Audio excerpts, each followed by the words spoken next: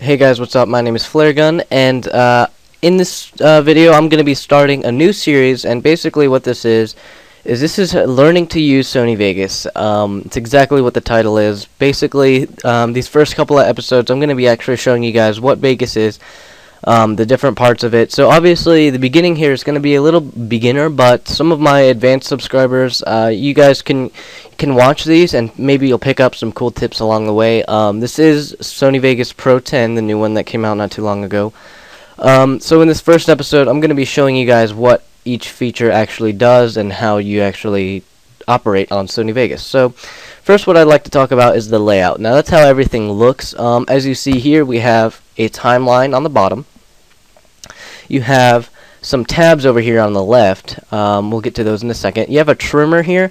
This is called a trimmer, this box, but if you go up here and click the X button, you don't really need this when you're beginning. You're not going to use this that much. So that'll give us a lot of room, and you can see our tabs here. And also this mixer, this is this is going into audio editing, and you're not going to do that until you get more used to Vegas. So I would recommend keeping this because you can actually see if your audio clips or not, what the power level of your audio is. So what you do is you drag these dots, and I would put it on top of your video track and just switch to your video track, so that it makes a tab system over here to where you can switch between the two, and I like that better. But it's all personal preference. You can do whatever you want. And I also like to make more room for my tabs by clicking in between the video and the tab and making my preview screen a little bit smaller over here. So this is the layout that I work with. You can also go into View, Windows Layouts, and you can save this. So you can do Save Loadout As, and you can name it and press OK. And if you ever mess up, you want to go to Default, just go to View, Window Layouts, Default, and it'll set everything. And this is the thing I like to roll with, pretty much, is this setup. So it's pretty much what I just did in the beginning. So that's basically the layout of Sony Vegas. So now I'm going to be explaining each thing. Let me start with the tabs over here. Okay, so the Explorer, this is where you're actually going to find clips and actually put them into Vegas. You can do it another way, which I'll show you. But as you can see, you have a little browser here. You can go to your computer. I recommend going to your users and then just finding the videos that you want. And we'll talk about dragging them in and how you get them in the timeline and everything like that. So that's that. You can find all your pictures, video, audio, all in here in the Explorer. Or you can go to the Project Media. Now the Project Media, you can right-click and import stuff. Oh no, you can't. Never mind. You can click this button, Import Media. You can go to File, Import Media. Or you can actually record with Vegas, tapes and stuff that you have on your camera. But also what's going to happen is anything you bring into the timeline or import, it's going to show up in this blank space called the Project Media. And at any time, if you delete it in the timeline or anything, it's going to be here, and you can just drag it back, and it's already going to be loaded up because it's in your Project Media. So all your files that you use in your project are always going to be in here unless you delete them. So delete them from your Project Media. So that's pretty much that. It's basically where you're viewing all the stuff that you've brought in. Transitions, pretty self-explanatory. The ones with the blue squares I've gotten separately, so you don't need to worry about those. You won't have those to begin with, so don't worry about those. Basically what you do is you put them in between clips, and it does a preset transition, and it gives you a little preview if you put your mouse over it, so that's pretty cool. I don't think I have to go into that. Video effects, now this is what you actually use to put any kind of effect, and like I said, the ones right here, the new blue with the blue square, those are mine that I got. So don't worry about those. So this is the effects. You can adjust the brightness. You can chroma key. Chroma key is a green screen that you put behind people, and you take everything out that's green. So basically, you can put them in space or whatever you put behind them. Black and white. You can do a lot of stuff with this. And basically, what you do is when there's a clip in the timeline, you just drag it on the clip, and it'll do that effect. And there's also something else you can do with that. I'll explain. Media generators. Now these are actually clips. See, you'll have all the ones with the blue squares. These are default. You can add text by this. You can drag it in, and it'll bring up a little pop-up window that you can edit your text and everything like that. So that's cool. You can also put like some credit texts like that. It has some presets, some just regular like pictures. These are just pictures that you can bring in. You have like large tiles and a horizon and split screen. Excuse me. You can put gradients and all sorts of stuff with the media generator. So this is just stuff that like pictures that it gives you, or and you can like edit it and stuff, and text. So that's pretty much it for this over here. I know that's kind of long, and I'm sorry for that. So the video preview over here, it's your black screen. This is actually where you're going to be seeing a preview of your video that you're playing.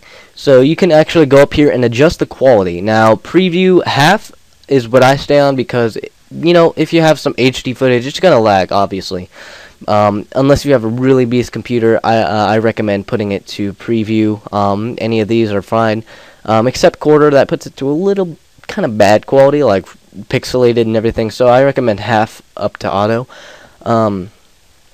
So that's that. You can also take a screenshot right here of what's on your video screen, but it does matter what quality setting this is on for the screenshot. So I recommend putting best full when you take a screenshot. You can also go into the project properties from here. Now this is the next thing. The project properties is basically what video settings you have on your Vegas save or whatever. You can actually set these manually by width and height, the pixel aspect ratio, the frame rate, the rendering quality, or you can go to match media settings, clicking that button that I just clicked on, finding your clip in here, and press open, and it'll actually match everything automatically for you, and that's pretty handy. You can also click right here, rename it like camera, and then press this button to save it. So that's pretty cool. That's handy. And then what you want to do is start on new projects if you're going to use that regularly, those settings, and press OK or whatever. So once you have everything matched up, you can actually start bringing things into the timeline. Now, for examples purposes, I'm just going to add a solid color picture that Vegas has by default. So what you do when you want to bring something in from your Explorer, Project Media, or media generators or anything, is you want to click on it and drag it to the timeline. Now you see that it brings in a box, and now this is what actually is your footage and how long it's going to last and everything. And it's going to create a video track for us as I let go. So I just let go. My Vegas is lagging. And basically ignore this window that popped up real quick. This right here is a video track, and it displays all the stuff that for your video, and you can create multiple ones to have layers of stuff, and you can actually edit this color in here. That's what the option is. So as you see here, my little cursor, when I drag it over that, you'll see that the video screen changes to that, and so you can drag things. You can make them shorter.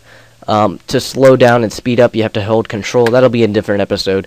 But so yeah, and whenever you want to edit something that's a media generator or text, you click the top button on this 3. And if it's too short to see it, like I'll show for example, it'll disappear if it's too short. You can either zoom in and click on it, or you can right click and hit edit generated media, and this will pop up. So you can also create video tracks manually by right clicking and doing that, or going to like insert video track, audio track. So audio tracks are basically self-explanatory. That's where you keep your audio. You can adjust the levels over here, and the audio will actually bump up like a mixer over here. It has a mini mixer right where my mouse is. So that's pretty cool. So basically down here you can see the buttons. This is right over here where it's on the video over here.